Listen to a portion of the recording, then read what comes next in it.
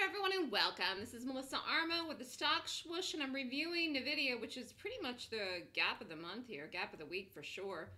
And looking at this today, it fell again today, and I'm not even surprised. So what occurred in this? Let's just review it here because there's so much to be learned from this. So much to be learned from this as a trader. So the stock gapped down, and it was a short on this day. But if you didn't stay with the trade, you might have lost, got stopped on this and had to retake it, or did nothing with it. It did go over 170, only by 66 cents, which I really didn't have a serious problem with, but the main issue I had was that it was taking so long to set up, but I still liked the slower and called the put that day, and it was a huge call, and it fell off a planet here.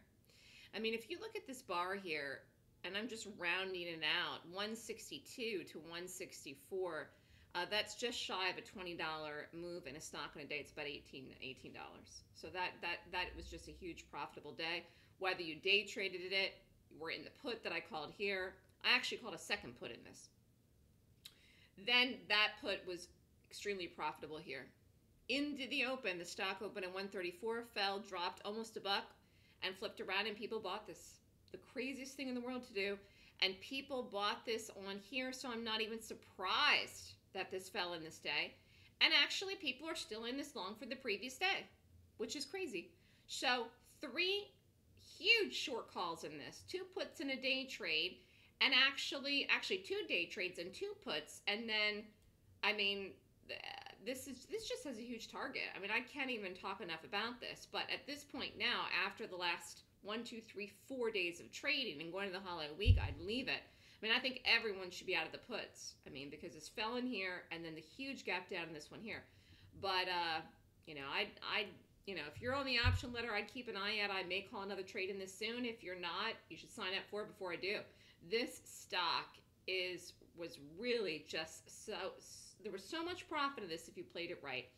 And a lot of people, I think, got hurt in it. Why? Because they did it in the wrong direction. They went long the day of the gap down here in the earnings, and they went long yesterday.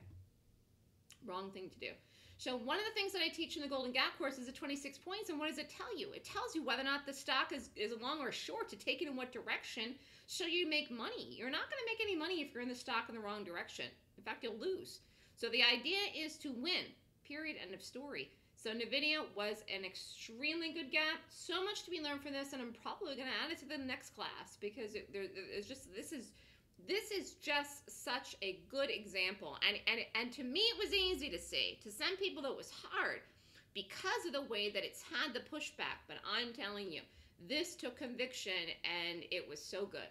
So congratulations to everyone that made money in this. I think everyone made money in it. If you didn't make money in 4 of the trades, you at least made money in 1 or 2, I would think, for the people in the options letter in the trading room. But Nvda is the gap of the week and possibly the gap of the month. The month isn't over, but it's probably going to be. Have a great holiday week, everyone. And if you're interested in the Golden Gap course, email me at melissa@thestockswoosh.com. Next class is December 15th and 16th.